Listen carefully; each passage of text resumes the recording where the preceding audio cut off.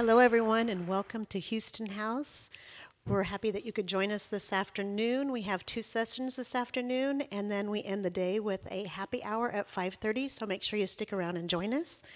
It is my pleasure to represent the Greater Houston Partnership. I am Patty Wood, VP of Marketing for Economic Development, and I get to introduce the moderator for panel number 3 today, and that is Stuart Corr, and he is the Director of Innovation Engineering for Houston Methodist and the Executive Director for Pumps and Pipes. Welcome, Stuart. Okay. Good. Can you hear me all?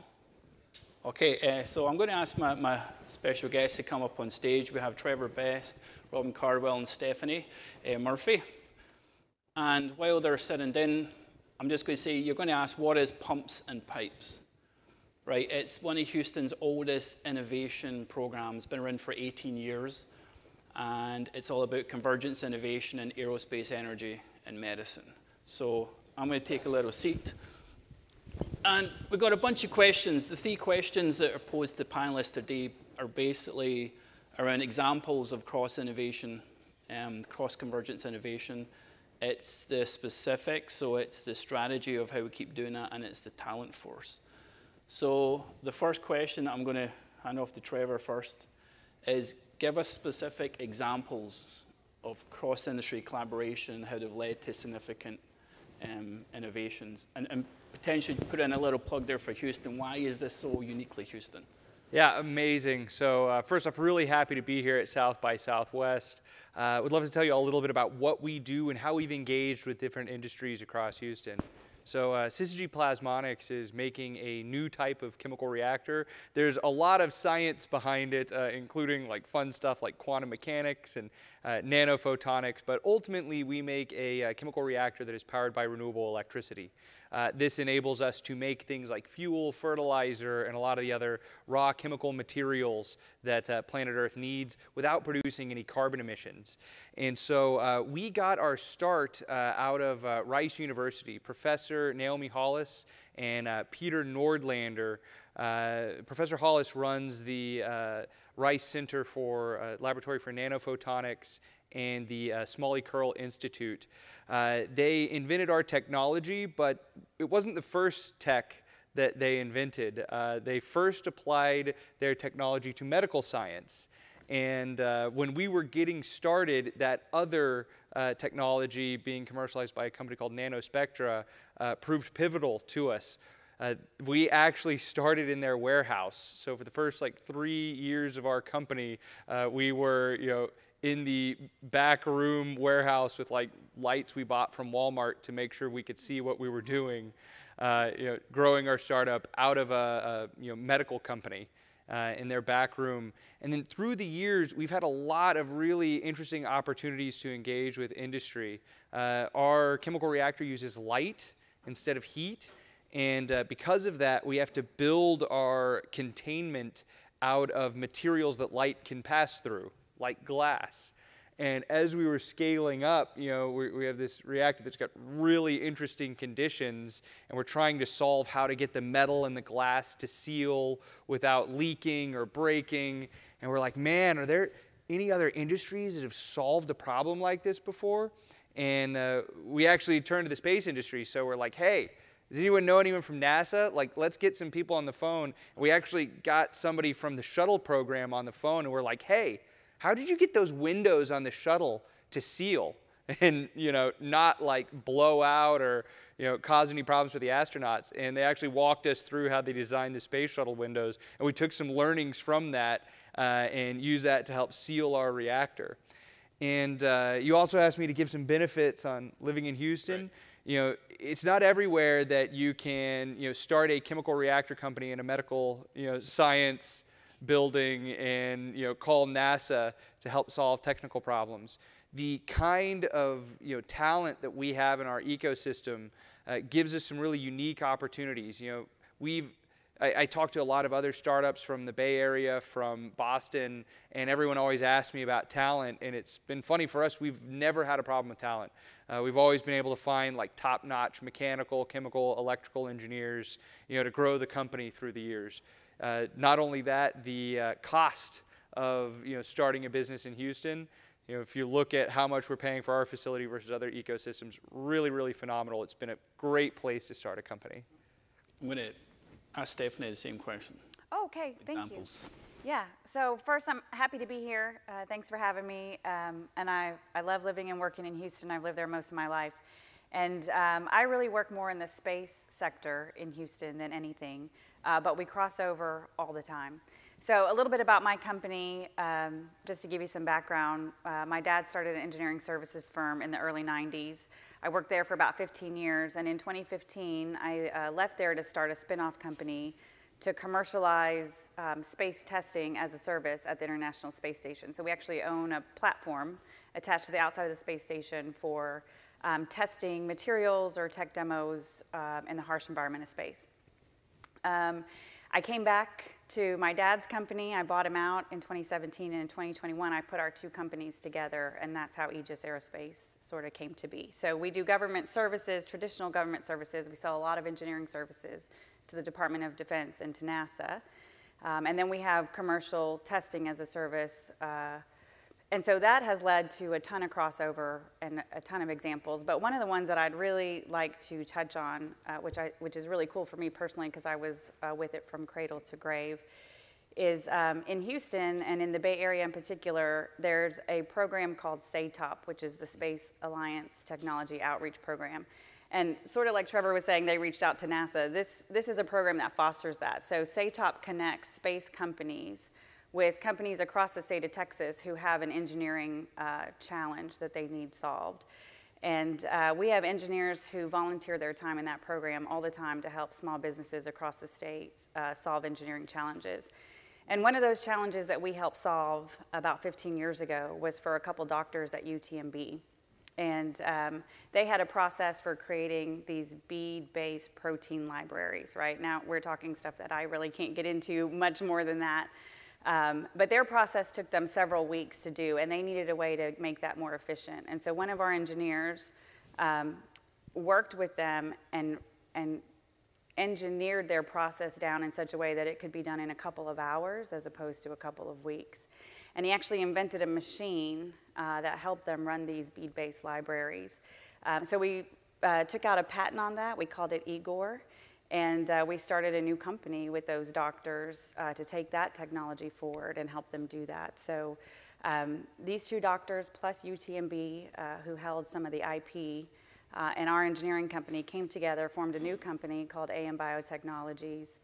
We ran that for about 10 to 11 years, progressing the science, and had some great grants, brought a lot of funding in, and it helped that that program was sponsored by UTMB, the IP was held by UTMB, and the medical center in Houston was a great place for us to do additional research and bring in funding.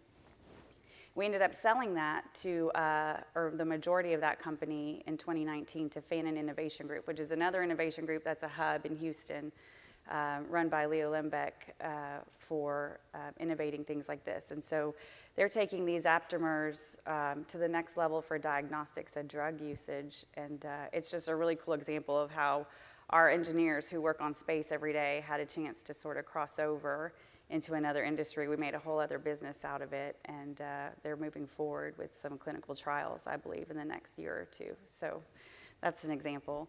I kind of plugged Houston all along the way, right, as I was going, because it's just a great place to be. And it's also a friendly city, right? There's competition, and there's these crossover from industries. And a lot of work that we do for NASA and JSC is on the manned or human space flight sector, right? JSC is sort of known as the home of the astronauts.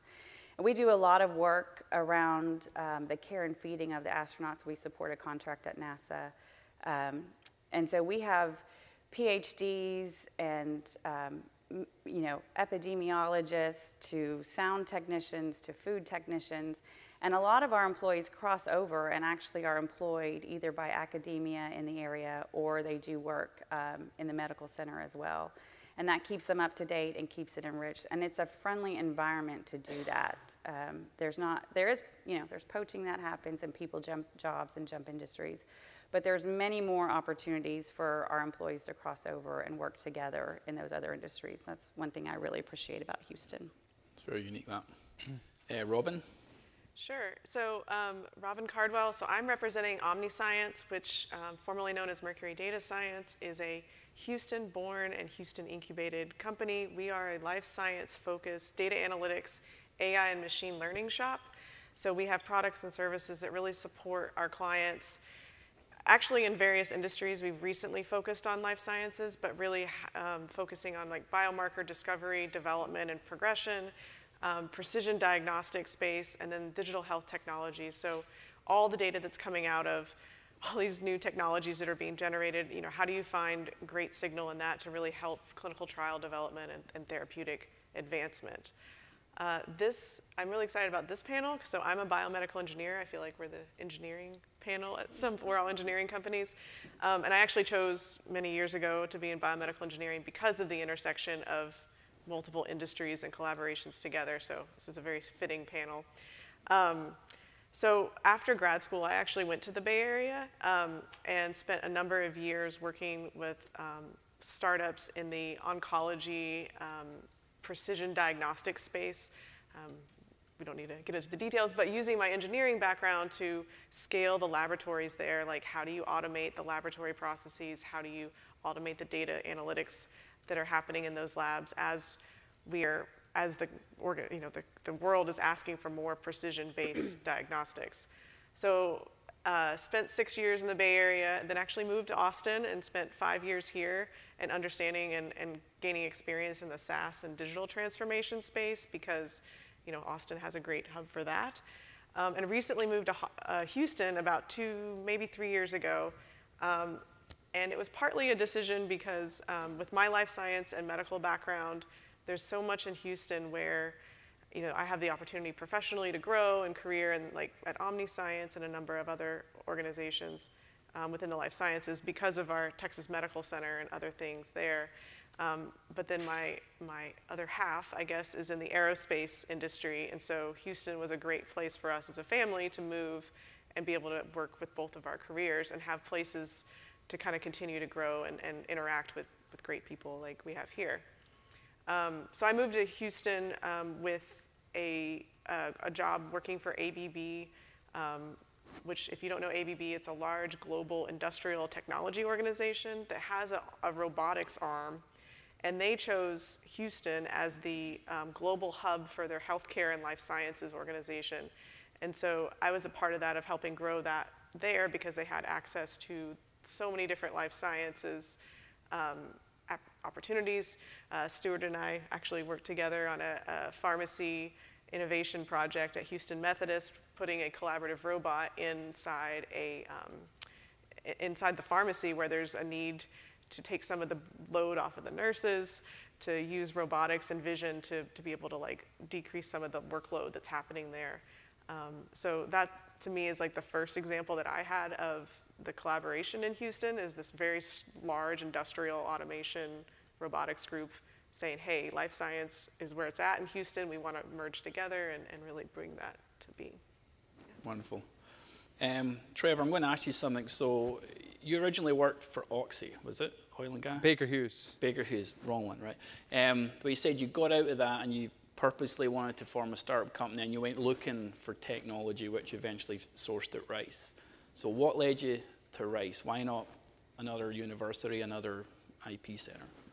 Yeah, so we did a technology search where we, well, a little bit about my background before I get into this. So at Baker Hughes, I was working in the R&D center, and my co-founder, Dr. 𝗚𝗥𝗘𝗔𝗧𝗢𝗥𝗏 and I were part of the product development process. And between the two of us, we were involved in more than 100 product development projects. So we, this is like early stage R&D. We got a good feel for like things that worked and things that didn't. We started a search, using this experience. We identified a set of characteristics that we were looking for. We were looking Stanford, MIT, Berkeley, et cetera. And of course, Rice University was on that list. And one of the main reasons was, he was a PhD that came out of Rice, but Rice is actually one of the stronger universities across the US in terms of like fundamental science.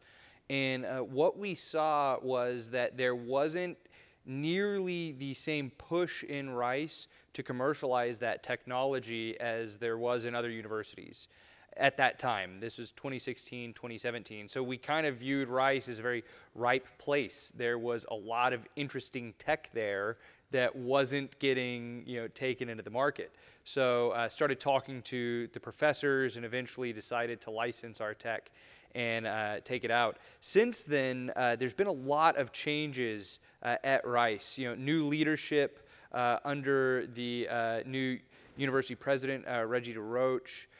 And for those of you familiar with Rice, the Office of Innovation under Paul Chair Curry, they have been doing a huge push to completely revamp Rice's approach to commercializing new technology. And so they have, the Clean Energy Accelerator. The Rice Alliance is taking a more prominent role in another one of their deployments. The ION, they have Lilly Labs, which is they have a program there to help encourage entrepreneurship where they're giving grants to PhDs to spend like a certain amount of their time to try and commercialize their technology. And I think that Rice is on the cusp of becoming one of the main universities right behind MIT and Stanford in commercializing its tech. Going to take a couple years, but there's a lot of good writing on the wall there. But it's not just the university, it's also the greater ecosystem. There is a revolution starting to happen in Houston right now. And if you go back to when Syzygy started, one of the first companies a couple years ago really trying to pull tech out of Rice. But in the Houston ecosystem, there wasn't that much going on. You had HTC, which is the Houston Technology Center. You had another organization called Start Houston. We were talking this morning, across 1 year, there were 2 or 3 groups trying to come together and make things happen. If you look now, there is so much more happening. There is Greentown Labs, there is the ION, there is Activate, there is TMCX, there is J Labs, there is there's Halliburton Labs. There's so many things starting to bubble up in Houston, and I think the ecosystem is getting to a point of critical mass. There's going to be some pick up, slow down. We are tied to the energy industry, which is cyclical. But I think all in all, the signs are pointing towards a lot of success in the future in Houston. The one thing, though, that Houston really needs is a big win. Many other ecosystems have a cohort of companies that went on to not only go unicorn but become huge companies. If you look at Silicon Valley, not only are there the semiconductor companies that got it the name Silicon Valley, but later on you've got the FANG companies, Facebook, Apple, Netflix, Google coming out of Silicon Valley. In Boston, you've got the biotech companies. Houston hasn't had that big cohort of startups exiting yet. But I think we're not far off, because 10, 15 years ago, there weren't companies like Aegis Aerospace, Omniscience and Syzygy really getting up to speed in the ecosystem. And now there's a lot of things up and coming. So I think we're just on the cusp of something really huge for the ecosystem. I totally agree.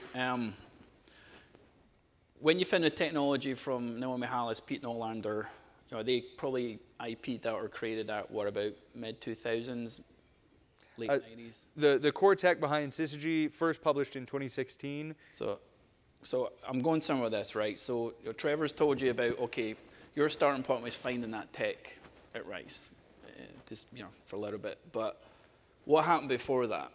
And it's really important in the historical context. Does anyone know what happened at Rice in 1985? a big discovery was made that led to a Nobel Prize, right? They discovered a new form of carbon in the labs. It was called C60, fullerene, okay? Buckyballs. Buckyballs, all the way. And this directly led from a kind of cross-pollination, cross-industry collaboration where you had one gentleman in the UK that was basically trying to look at different types of carbon clusters in space, different molecules, okay? And he was looking for a new way to study that. And then he heard about a guy called Rick Smalley at Rice who was doing semiconductor physics and had very unique laser vaporization methods. And then the guy in the middle, Bob Curl, can introduce them, right? So they were essentially creating space dust in the lab, and he kept getting this peak that was popping out, 60, 60, 60, and they're like, go away, peak, just go away. We're trying to look over here. Kept getting this peak. And under certain conditions, you'd get even more of that peak. So they realized, hang on, this isn't an artifact. We're getting something. We're creating something here. And they realized that the only thing it could be is a soccer-shaped form of carbon. That led to Nobel Prize. And if you see the publication, it was beautiful. It was a one-page publication to Nature that had a little picture of the experimental setup and one picture of mass spec with this big peak. Boom. Where I'm going with this is that launched nanotechnology at Rice, okay? And they had to pull in money, more funding, to allow these new instruments to be developed, to start analyzing and discovering things at the nanoscale. That only happened through aerospace funding, through medical funding, and through energy funding. So you have labs like Pete Nordlander's and 𝗚𝗥𝗘𝗧𝗧 who had multiple applications for that one technology, but it all stemmed from this discovery. And it's now leading to these companies. And there's another company that I believe 𝗚𝗏𝗡𝗏 and Pete Nordlander have, and it was Nanospectrum. Mm-hmm. And they've done the first human trials. It's prostate cancer therapy with light-activated gold nanoparticles. You may wonder, well, where's gold nanoparticles in the world? They're in COVID test kits, right? So a lot of the laminar RNA therapeutics, the test kits that you take, gold nanoparticles, all came from Rice. And a second thing about, the hospitality, Houston, and ability to innovate multi-industry is, you talk about ABB project. So Robyn and I didn't even realize that we actually worked on it at different times. So when I joined Houston Methodist 2020, I tried to get ABB robotics in, and we went on a kind of problem solving, exhibit, whatever. We went into pharmacy. There's a big group of us. We literally just walked in and trying to look at problems. We had a couple lined up. So I sat in the back to kind of do what I do, right? And I was just watching. And there was one lady in particular. She seemed very nosy, all right? She was like, what's happening here? What's going on? And I just looked at her. I was like, OK, she's the person I need to talk to, because she's going to know exactly where the problems are. I went up, had a little conversation. She's like, you looking for problems? I got one right here. I can't tell you what the problem is, because there's a bit of IP stuff. But right there, right then, she took us that problem, which has now led to a contract in place to actually demonstrate a proof of concept between ABB Robotics and a health institute such as Houston Methodist. And I really do feel it's only Houston, that environment where those kind of collision interactions can take place. Now, going on to the second question is about strategies. So what strategies can we implement in Houston to allow these kind of things to occur? And Trevor kind of talked about that somewhat with what they're doing at Rice. So Stephanie, would you like to comment on that? Like, what strategies can be utilized in Houston to allow more of this knowledge sharing, more of this collaboration to take place? Yeah, I can comment on it. I don't know that I have the full answer to that, but one of the things that we're trying to do, and when I say Bay Area, I don't mean California, I mean, the Clear Lake area of Houston.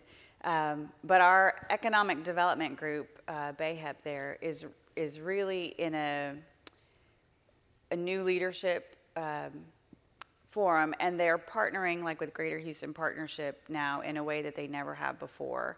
And I think we're trying to bring the messaging together across the city and honestly across the state, especially around the space industry for me. That's the lens that I look through in a way that we never have before. So there's some exciting things happening in our part of Houston, and we're trying really diligently to map out strategies among some of the development groups in the city so that everybody's, one, aware of what's going on, right? There's a new Space Institute coming in. There's some new legislation forming a Space Commission and a Space Consortium. The spaceport is up and going.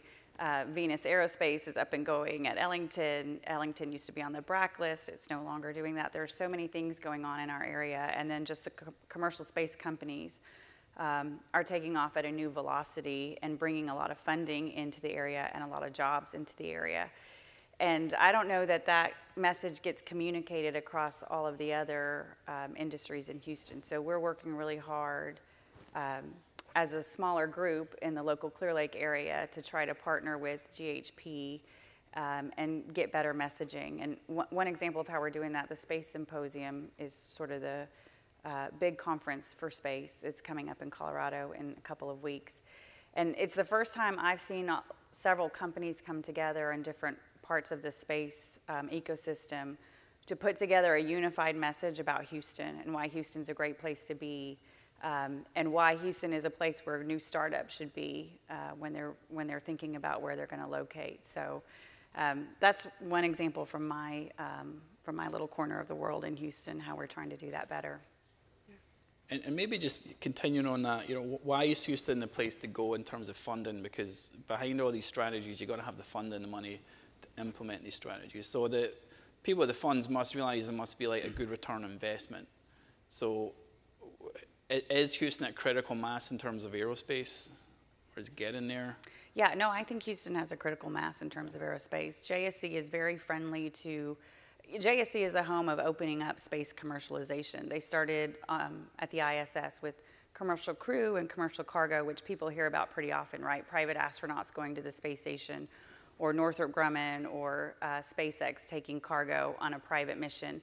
The other thing that they've done, which isn't so well known, is they've opened up for commercial service providers. So there's about a dozen providers of services at the space station who own their own little piece of the space station. It's not a NASA-owned asset, and that's what our asset is.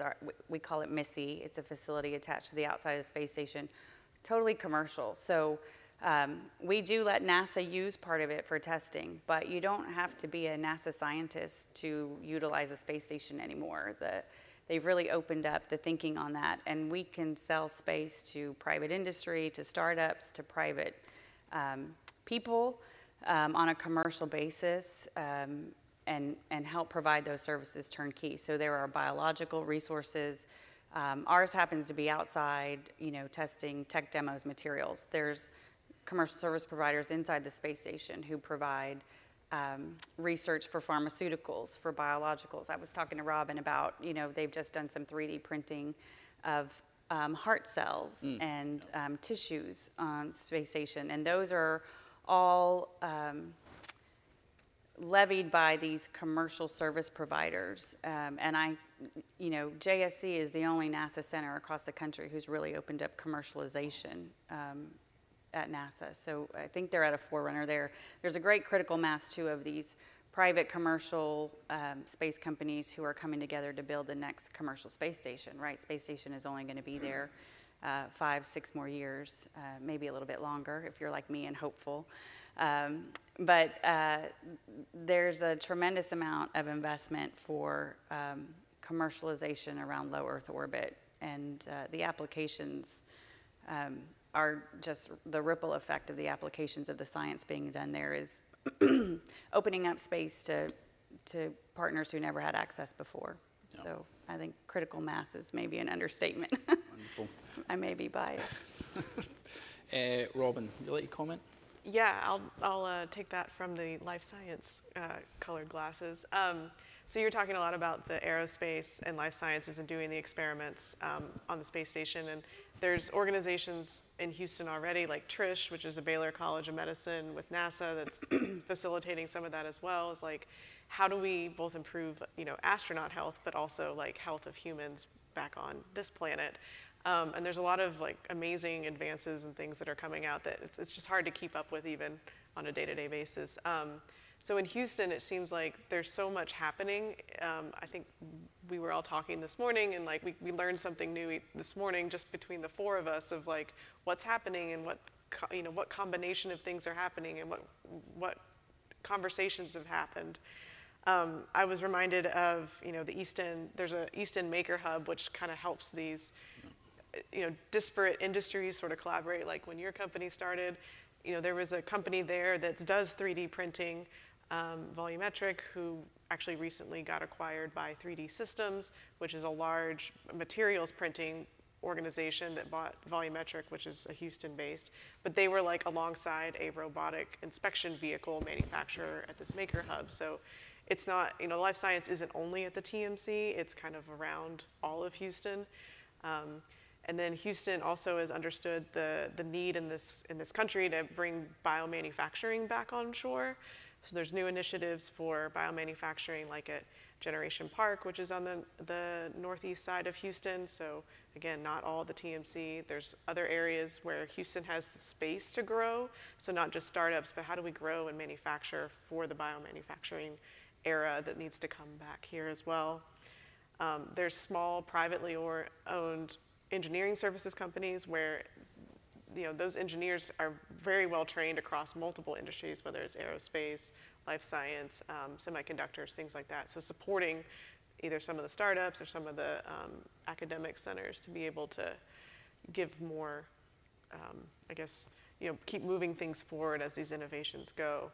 And then to talk about the data that's coming out of whether it's aerospace or biotech or wherever, now we are in this like data revolution as well, and there are companies and the need and the expertise within Houston to really start capitalizing and trying to find the value that's coming out of all that data.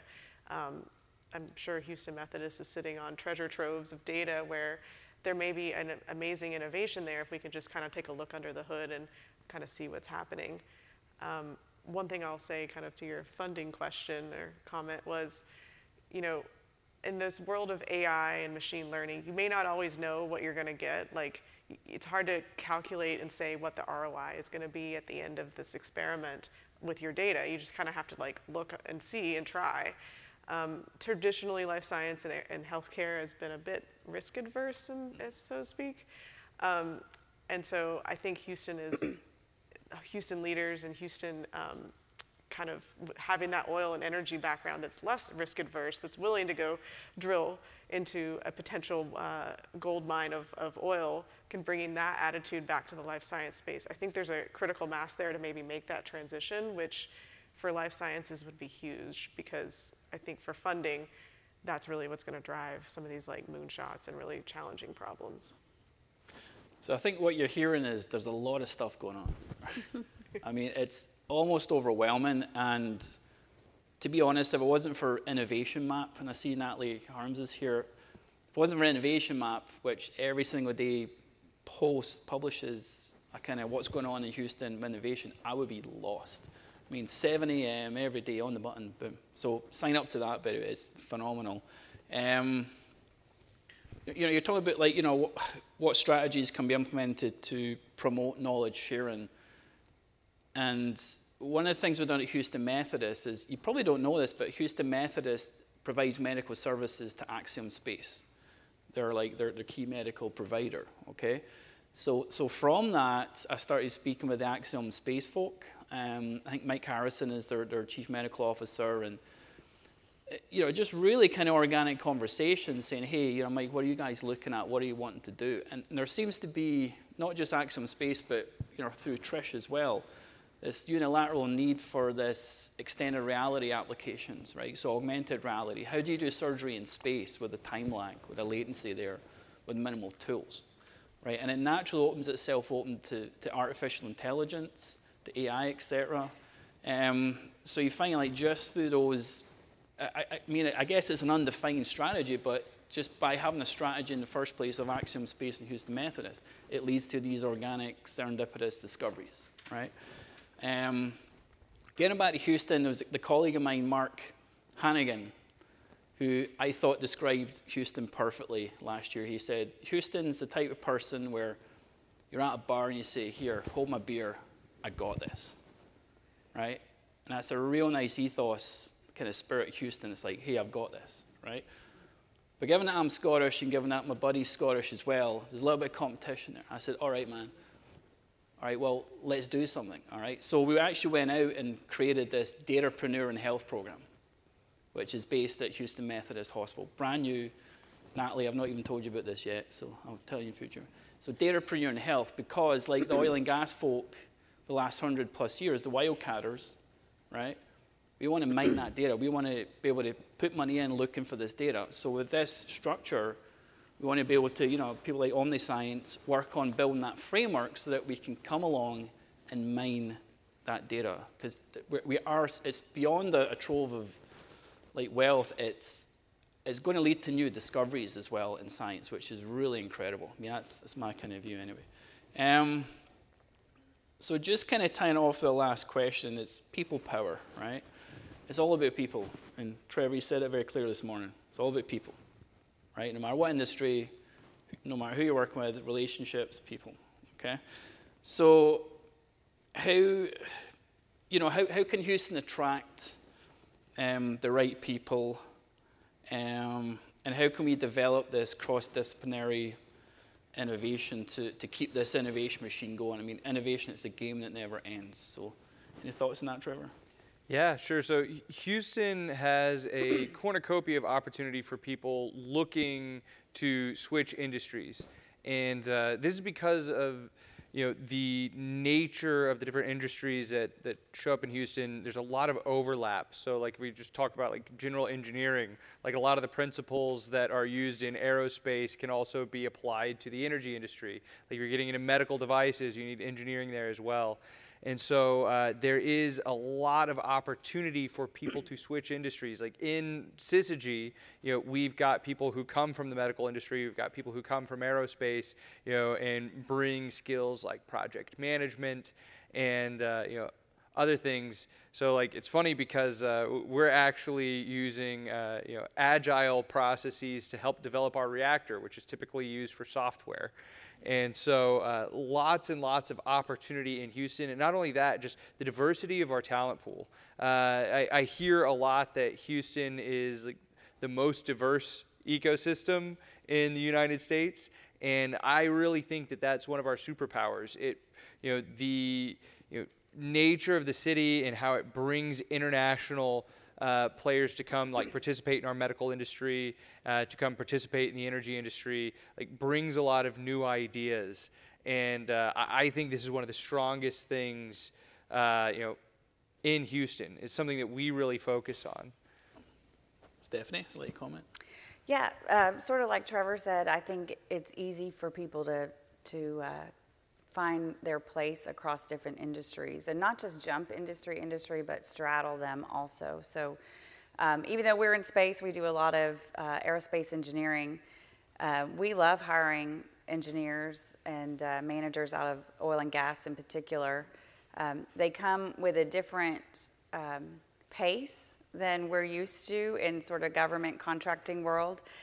They have great commercial practices, great work ethic. And, two of our key people from oil and gas, our chief strategy officer and one of our vice presidents over our hardware development.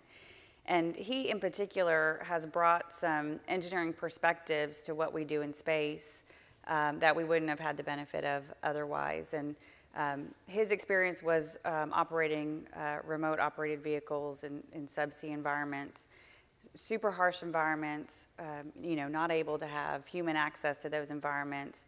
And he took some of the designs for some of those ROVs for the robotic interfaces and helped us apply those to things that we're doing in space, where super harsh environment, can't have access to astronauts doing EVAs all the time. And so we needed robotic access. And it helped us bring to market a more efficient robotic interface for changing out our science carriers on our facility. And we wouldn't have had that if he hadn't crossed over to our company. But also we have employees who straddle, and I mentioned this a little bit earlier, but we have an employee, for example, who helps support the human health and performance work at JSC. That's work that helps take care of the astronauts. And she also is a director of an aquatics lab at the University of Houston. So she's academia, PhD, she gets to sort of straddle and do a little bit of both, where she's helping the astronauts and take care of the health systems for them. But she's also still got a foot in academia, running a lab at the University of Houston. And we have that from time to time. We have people who straddle medical center projects while they're also doing work for NASA. So it's a really unique place where employees get the opportunities to do that. I don't think that you could find that many other places in the country. Yeah. And it's important having those kind of cross-industry networks, right? If you want to try and recruit like new PhDs, new students, you got your ear to the ground, you're understanding who's coming up, etc. And Robyn, would you like to comment? Yeah, absolutely. I'll kind of second, third everything you've been saying, but I think it is very true that Houston is one of the most diverse cities I've lived in. It's amazing, not just from like who, but like you have Rice and other organizations that are graduating new PhDs in all these fields. But then there's also like more technical colleges and things like that where technicians and engineers that may need to have worked in the oil and gas industry before, maybe more in a manufacturing setting, kind of providing training opportunities to maybe tweak what they already know in like the process side or the manufacturing for like a biological manufacturing setting is important, because bringing those skill sets to like a life science organization where all of a sudden you need to make, however 1 liter, but now you need to make 30 liters seems like a lot in life sciences, but to oil and gas, that's like nothing. Like that's tiny. So I think there's diversity in both the industries that folks have coming from and also the sort of experience and expertise that they have. I will speak a little bit on the data side of things. So data can be broken down into various types. So time series data. If you pair a data scientist with a domain expert, you can really make some amazing predictive analytics on that time series data. Well, how can you use time series data like from an oil and gas drilling operation? And there's some similar techniques that can be used there. So as long as you have a little bit of domain expertise to really capitalize on the tools and techniques that are available these days, you can really do some amazing innovations and grow there. So I really think Houston has kind of all these pieces put together. We have domain, we have the manufacturing side, we have the process side, we have all the engineering technicians, so we can kind of put all the pieces together for growing, scaling organizations. Yeah. And it's not just all the technical background as well. I mean, when we're hiring at Houston Methodist, there's a lot of like customer service that goes on, right? So the first thing I ask whoever I'm bringing, even if they're engineers, is say, have you ever worked in a bar? Ever worked in a restaurant? And if they say no, I'm like, okay, it's not bad. But there's a lot to be said for people that have really good customer skills, like be able to handle people and work with people, because it is all about people at the end of the day. So given that Houston is one of the biggest restaurant scenes in America, there's a lot of people that have been in that service industry, all right, that are maybe working in a restaurant when they're going to university, college. So there's a lot to be said for that, I think. And given that it's such an international headquarters, I mean, we touched on this earlier, there's a lot of diversity of thought. Okay, you've got a lot of people coming in from different countries, they've been educated differently, they just see the world and think about the world in a different way. And that's critical sometimes to shift the needle innovation. You can't innovate a room full of people that are all from the same background, been educated the same. Just, in my opinion, it doesn't work. Right, so now's the even more fun part, is the audience Q&A. I know everyone's itching to ask questions. Quick question to you guys though. Put your hand up if you're from Austin. You currently live in Austin. And same question, but for Houston. All right, and then everyone else. Who wants to relocate to Houston? If anyone relocates to Houston, I will give you the contents of my wallet, which is $5. And I've got $3 in 𝗡𝗡𝗅 buddy bucks as well, if you have family. So yes, I'd love to invite the audience to come up for Q&A. If you'd just like to make your way to the microphone, say who you are, and we'll try and answer your question.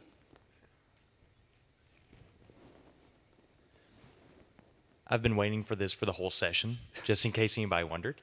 But no, my name is Wesley Owens. I'm with 𝗤𝗢𝗢𝗡 Solutions. We are blue-collar tech founded in College Station, Texas, which, of course, is right on the doorstep of Houston.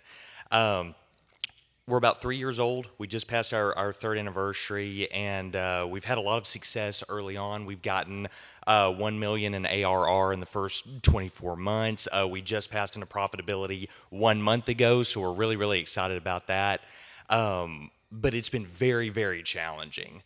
One of the issues that we've run into is being in College Station. Connections are really, really challenging for us. And when you're talking about people, you're talking about what's happening in Houston and all of this innovation, these connections that are going on. We're about equal distance out of Dallas, Houston, and Austin. We're considered as being part of kind of Houston, but we're finding it hard to make connections there. So what would you recommend for us as we continue to grow and to develop to really take part in the community that's building there? I think you need to relocate to Houston. Okay. There's a couple of organizations that do a really good job of helping like connect and spread the word. So if you're in energy, in Houston, you've got Greentown Labs and the ION. I would, at least send someone there to their events, once a month, once every other month. In Austin and Dallas, you've got Capital Factory. Capital Factory has some presence in Houston as well. And I'm not quite sure in Dallas, but those are some of the best like networking organizations if you're just looking to meet people. Gotcha. Thank you so much. Any other suggestions? Well, I mean, sort of jumping on what Trevor said, I think you need to find the opportunities for networking. So I love College Station. I'm an Aggie twice over. Dig 'em. And I'm in College Station all the time. But you're right. It doesn't have the network built into the College Station infrastructure for maybe the type of growth that you need. I think there are several organizations, and a little plug for GHP. That's a great place to start because they can help you sort of splinter out into other organizations. It just sort of depends what you want to do. But I think there's no shortage of opportunity, conferences, associations in Houston that maybe you could get connected to, but you have to show up because you have to build those relationships. It's, people do business with people and companies, it's people who are doing business with people. So you got to show up and be a little bit engaged, I'd say, or have somebody be engaged to make a difference. But there's no shortage of opportunity to do that in Houston. I would say GHP is maybe a good place to start. Yeah. Like definitely get on Greater Houston Partnership newsletters. And I think I mentioned earlier, but Innovation Map has a daily newsletter as well. It's a daily digest of everything that's going on. So I think once you find your network, just ping them. Don't stop, just kind of build that up. Perfect. Yeah, and as a new person to Houston, I found Houston to be very welcoming. Like, talk to anybody. I mean, I went to Greentown Labs as a life science person and just started talking, and I met some really great people. And so people are very friendly, which I think is amazing, and just happy to talk about what they're up to and things like that. So, yeah, there's so much going on, though, for sure. Perfect. Well, thank you all. Thank you so much. Thank you for the question. Hi guys, great talk. My name's Jess Ferrari. I work for the City of Austin's Economic Development Department. You guys shared a lot of examples of sort of innovation from cross-industry collaboration, and that was really cool to see. What role, if any, can city governments play in sort of supporting this type of collaboration across industries? Oh, that's interesting. Well, we have, at least on the life science side, we have a lot of state support on like the CPRIT side of things, but Houston, providing the space, Greater Houston Partnership, I believe, is part of the. Yeah. Yeah. So. So from my experience, I think being aware of what issues that the local government and governance structure are going after is critical. All right. I think in Houston they have Jesse Rios as the Chief Innovation Officer for the city of Houston. I went to one of his talks, and they were talking about flood mitigation, flood prevention control. It was after Hurricane Harvey. And that was very clear to understand, okay, what are they doing? They're expanding the bayous. They are potentially looking at new tech from RISE to look at flood levels based on optical cameras. So, you know, for any innovator in that room, any technologist, as soon as they hear these problems, their brain just starts going. All right, you just can't turn it off. So, you know, the more ways you actually disseminate that information to the public, I think the better. You know, have it written down, have it on your website, just have it there.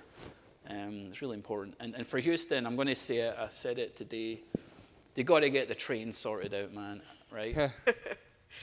What I mean by that is right through the heart of Houston, they've got big train tracks. They run big freight trains.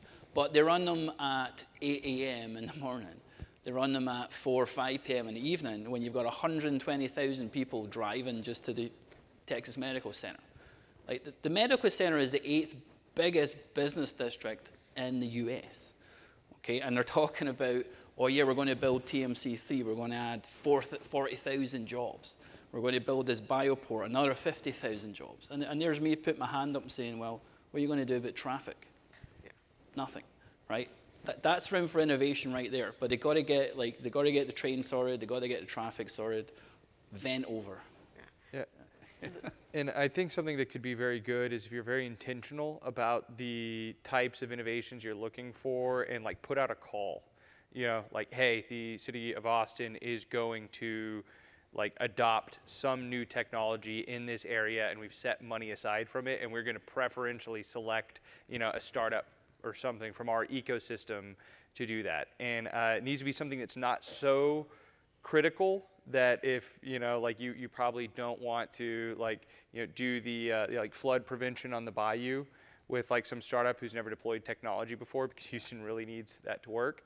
But other things like, you know, the way there's one startup that was like looking at how like metro buses communicated with each other and like the connectivity there, and how they could like track and manage their routes and like turn it into an app that people could use. You know, things like that. Just be very intentional about it. Put the call out there, and you know, see who responds. Yeah, and just one more thing to add there is work with the school districts as well. And where I'm going with this is if you put something out there saying, hey, I want all these kids to do a school project, that filters up to the parents, all right? So you're indirectly then disseminating what you need to the entire city. I mean, that's why Pumps and Pipes does a lot of work with Houston Independent School District, HISD, because of that reason. It's like if we want to get a message out there, we do it as an interaction with the high schools, for example, or the elementary schools. Yeah, and just as a note, when I say put out the call, like go tell Capital Factory, tell the University of Texas, like the entrepreneurship schools, you know, those networking groups where people show up. Okay, thank you. Next question. Hey, we're very happy to have the chance to speak with you guys. I think it's pretty amazing that we can pick up your brain for free. So I'm very inspired about that. So I'm an HR director for OCI Global. I don't know if you heard about them. We're in Beaumont, Texas. And right now we're struggling to find talent in manufacturing.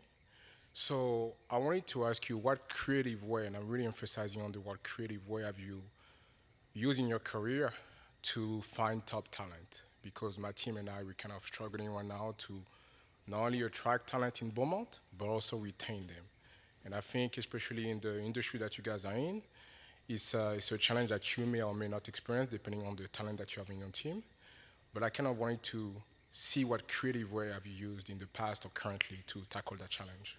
Thank you. So just so I got the question correct, are you asking how the city of Beaumont can attract talent and keep the talent there? Right. How you can attract talent and retain them, and okay. What creative way have you used to do that? Creative way have you used to do that? Create more avenues, okay. One suggestion for that, did you say you were in Beaumont? Is that Correct. What you said? Beaumont, Texas, correct. Is partner with your local city and your local university, or a good example, Dr. Hellyer's here, but San Jacinto Community College has an EDGE Center, for example, and they got a grant, and they work and they communicate with all the local aerospace companies there, but they got a grant to do education training for aerospace technicians specifically. And they partner these techs with these companies so they get hands-on experience while they're going through their certification program. And they've come to us and said, hey, what is the talent that you need and that you're missing? And then they go and they develop their curriculum around it to help provide this new pipeline of tech talent. It's technical trade. And they did that in coordination through our local economic development group, where they have access to all the aerospace companies that are there. They have access to all the local city governments attend those events. They have access to other academia are at those events. And I think it's been a pretty effective program. It's just sort of, I think, taking off.